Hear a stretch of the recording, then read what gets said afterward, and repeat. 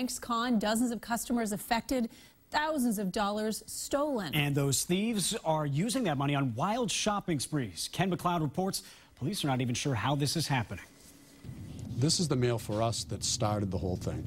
Cops almost caught this guy feasting on felonies at the Auburn Mall, running up 25 grand in gift cards using stolen credit.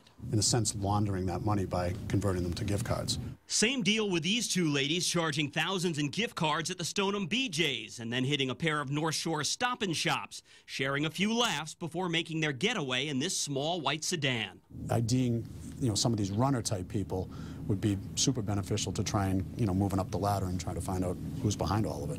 Police suspect it's a New York-based operation, maybe with Romanian ties. No fewer than 4 dozen customers here at the Webster 5-cent Savings Bank had their card numbers stolen. In fact, it was this bank that alerted police. But since, banks in Easton and Ashland have also been targeted by the very same crooks.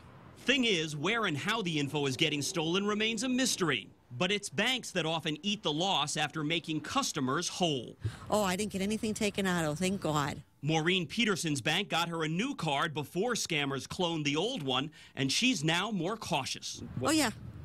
I try not to use it as much. They're running their cards right there. Correct. They're running the cards right there. But like their comrades, these guys who hit the Plastow Walgreens had the phony IDs to match their cloned cards. And so did this lady who suckered an Auburn supermarket. They're getting a portion of the proceeds just to do the job and to take that risk. Police would love to slap cuffs on some instead.